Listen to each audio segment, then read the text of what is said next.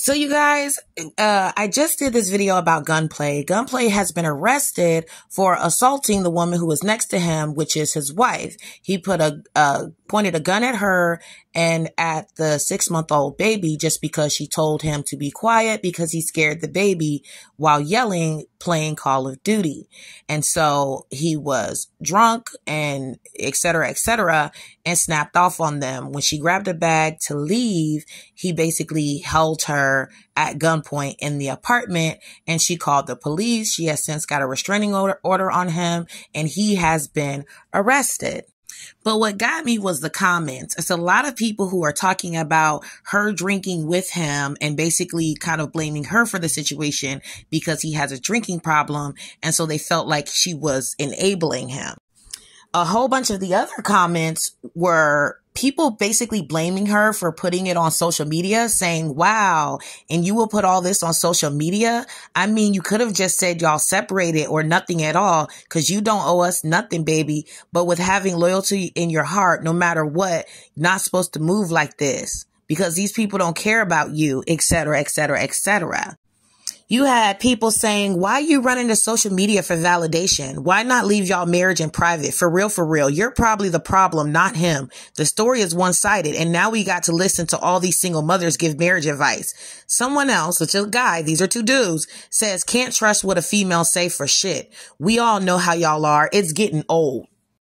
Someone else says, why come put y'all business on the media? Another person says, baby, you been knew this about him. Another person says, listen, be serious or do not announce this private stuff if you're going to stay and give him chance after chance after chance.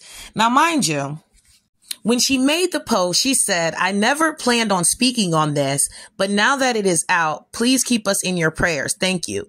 Now, when Gunplay got arrested, the media immediately posted his arrest. Okay, so this is not something that she just came out and talked about. She talked about it after it got posted all over the place by the media. But peep the code of silence that people expect for Black women especially. They expect Black women to get abused and not say anything. This woman had a gun pointed at her. She was held at gunpoint for telling a man to be quiet because he scared the baby playing Call of Duty.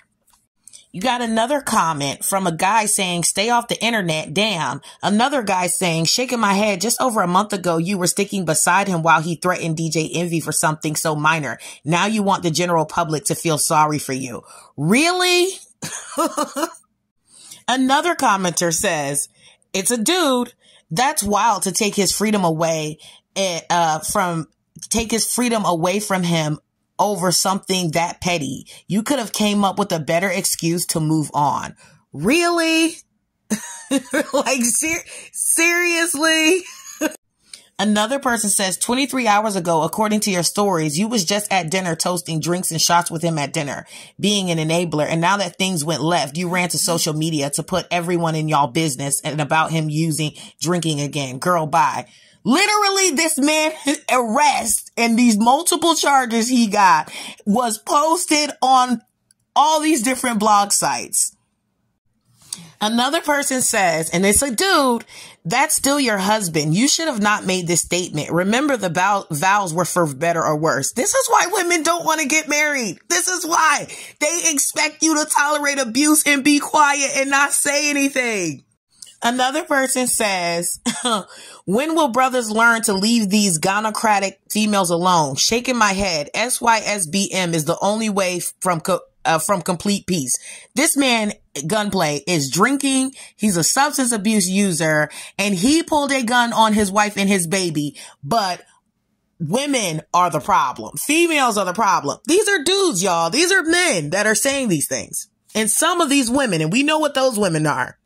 Another person says, he cussed out a DJ for you, got Ricky Rose involved in everything, all in front of the world, and you trying to embarrass this Black man on social media.